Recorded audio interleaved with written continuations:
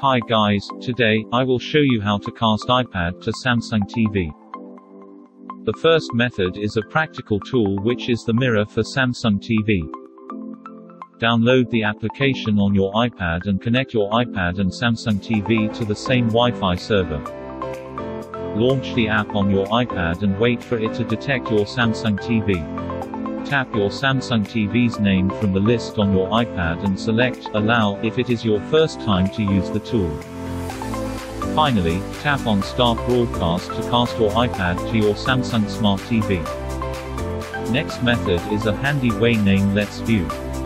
Download and install Let's View on your iPad and PC.